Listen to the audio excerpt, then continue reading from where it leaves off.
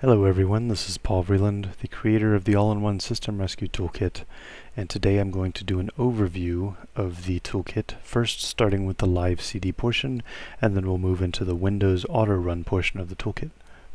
Here we have the toolkit booting in BIOS mode, so we have several options. We can start the toolkit here, we can check the disk for defects, we can run memtest86 using test memory or boot from the next device in the boot cycle. Here we have the EFI boot menu. It's a little bit different, and one thing to note is the memtest86 tool only supports BIOS booting, so it's not available on this menu. So let's go ahead and boot the utility. I will note this is Ubuntu based. It's the Lubuntu variant. 16.04 is the latest long-term supported release of Ubuntu. If you're watching this video after I release a newer version than May 2017, this may be a little bit different, but for the most part the tools should stay the same.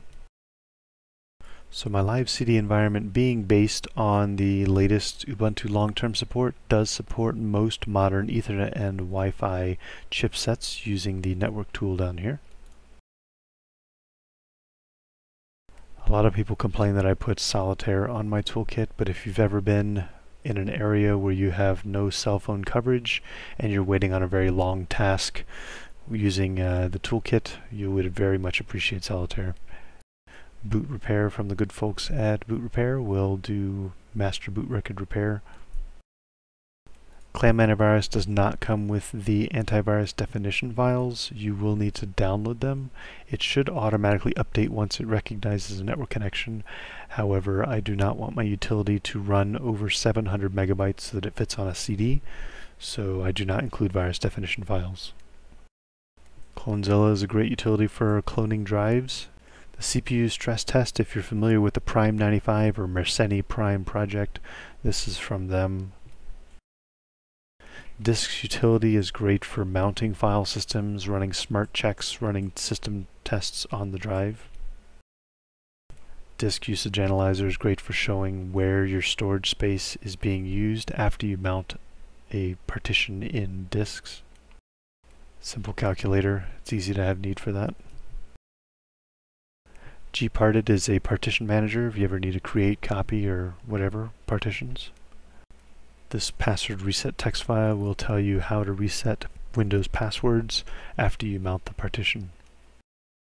Photorec is a utility for recovering files that may have been deleted or corrupted.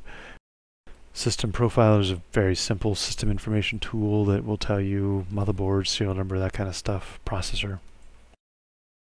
Terminal for people that like command line interface. Test disk is great for recovering lost partitions, whether you've accidentally deleted a partition or the partition table was corrupted. A simple web browser to get you online. And a simple CD/DVD burning utility. Now I'm going to show you the second part of my toolkit, which is the Windows Autorun. You do need to be running Windows for this part, so you can boot Windows in normal or safe mode. Here I have inserted a flash drive, and we're just going to navigate to it and run the aio-srt executable.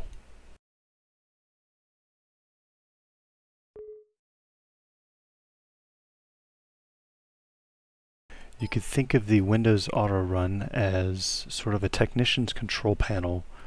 If you've ever been to somebody's computer and stuff changes around, you don't know where the control panel is, or they've got it in a weird display format, this always stays the same. So when you first start the utility, you'll be on the System Info tab. It just has some general information about the system. Down here you'll have some quick troubleshooting icons, CPU, memory, and hard drive. Right now they're green, there's nothing going on, but they should give you some indication about what might be going on with the computer. On the General tab, we have yet another system information tool that's different than the others. System Analyzer from the folks at WebRoot. This will download System Analyzer from the website. Task Manager, Resource Monitor, both built into Windows. File Manager for technicians. This runs a file manager that runs as system, so it will bypass NTFS file system permissions. This is the official way to build a flash drive with the toolkit. Run command prompt as an admin, quick button to reboot in safe mode, look up a domain using whois, and you can place the light version of the toolkit on the desktop for somebody to run later. Under the hardware tab we have CPU stress test, Prime 95. We have hardware monitor sensors for monitoring CPU temperatures and other stats about the system. Memory diagnostics will tell you more information about the memory configuration as well as run a memory test when you reboot. The built-in Windows Device Manager. Hard drive diagnostics for checking smart attributes and running smart testing. Dead pixel test for LCD screens. Disk management for editing partitions and managing disks within Windows. Hard drive usage is a utility that will show you where your hard drive storage space is being used. Defragmenting the system drive. This will happen on reboot. The data recovery button will run PhotoRec and Test Disk in Windows. OS Repair tab has Autorun to show you what runs at startup. Event Viewer. System File Checker or SFC Scan Now. Blue Screen View to show what caused the last or latest blue screens. DISM Repair. I don't remember the command line every time that I need to run this, but this will run it for me. System Restore for restoring the system using the System Restore utility. Registry Editor. Windows Update Repair will repair Windows Update problems and re-register all the DLLs. Repairing the Explorer icons and running the disk cleanup utility within Windows. Under the Software tab we have Sleep and Wake information to show anything related to sleep and wake. A Don't Sleep utility keeps the system from going to sleep if you're trying to monitor something on the screen, for example. This will run the uninstaller built into Windows. You can see product keys with Product. Rich Copy is a utility similar to RoboCopy for copying large amounts of files and syncing two folders together. This is a very lightweight, simple web browser for when the web browser on the system doesn't work. This will run Rufus, which is a utility to convert bootable ISO images to USB. We have a CD/DVD drive emulator for mounting ISO images. And again, Solitaire for playing solitaire while you wait for stuff. On the networking tab, I often forget what the command is to reset TCP/IP and WinSock, so there's a button for that. This will show you the Windows firewall. You can do a port query for TCP and UDP ports to check if a port's open, if you're trying to test firewall issues. This is a utility that'll do a wireless site survey by Homedale. You can view open ports or anything that's listening to an open port on the computer. SSH Telnet and Serial Console utility by PuTTY. LAN speed test. You can view any open share files on the computer. Continuous ping test for whenever you want to keep an eye on a connection. This uses the utility called beeping, which actually beeps while there's a connection. So if you're waiting for a connection to come back up, you can run this and it'll start beeping when the connection's back up. Network mapper is ZenMap, a utility for probing the network and seeing what ports are open and available and accepting connections on the network. On the Security tab, you can launch Windows Security Action Center, it might be called, to see what standing issues there are in Windows Security Center.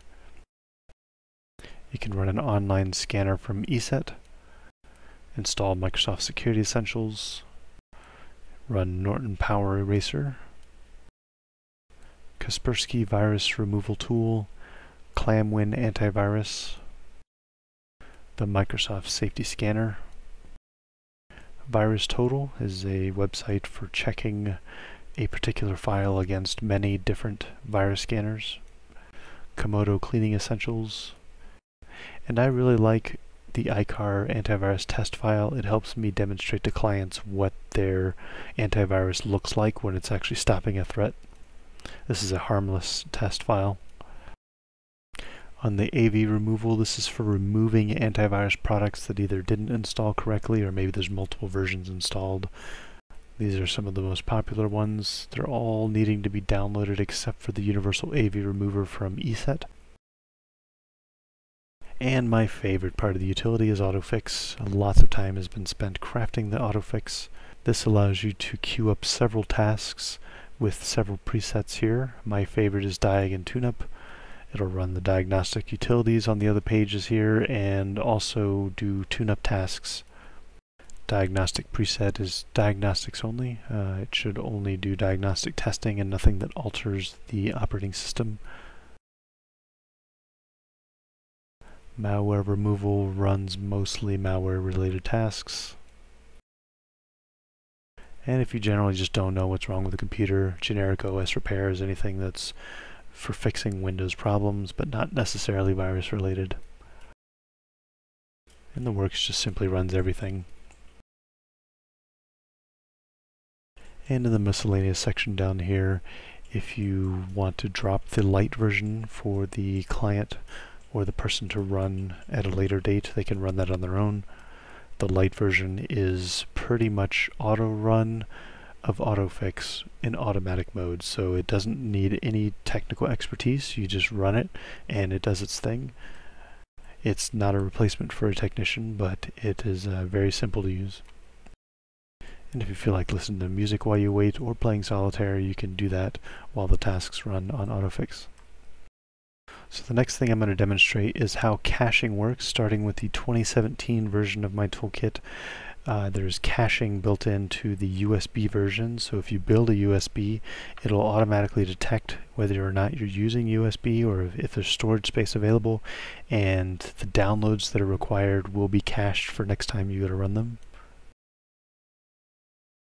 So I'm just going to do it with Microsoft Safety Scanner here. When we click it, we'll see that it begins to download Microsoft Safety Scanner below. It'll give you the percentage and how long it'll take. So now that we're almost done downloading, it should copy it to the cache once it's done and launch the application, and we'll take a look and see where that cache is located.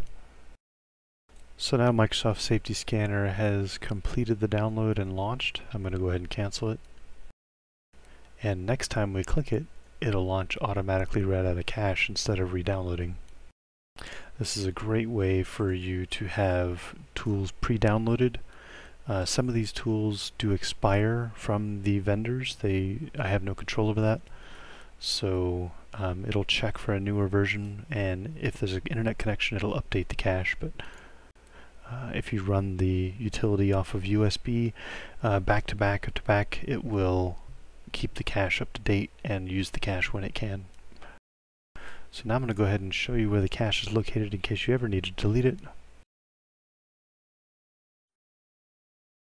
Under the Extras folder on the toolkit, there's a new folder created here called Cache, and that shows what we pre-downloaded.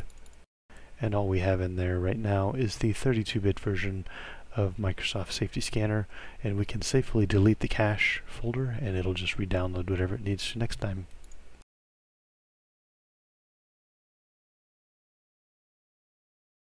So when using the cache, I highly recommend that you build a flash drive with 2 gigabytes or more. There's only 700 megabytes minimum required, the size of a CD, but if you want to take advantage of the cache, a bigger flash drive is warranted. And finally, when you close the utility, it should shut down this background information and automatically eject the drive for safe removal. If you're using the CD version, the CD tray will eject. If you're using the flash drive version, the flash drive will safe remove from the system, so you can pull it right out of the system without worrying about having to manually eject it. And this concludes the demonstration overview of my Technician Toolkit, the all-in-one System Rescue Toolkit, both the live CD and Windows Autorun. I hope you found it useful, and I hope that you continue to support and spread news about my project.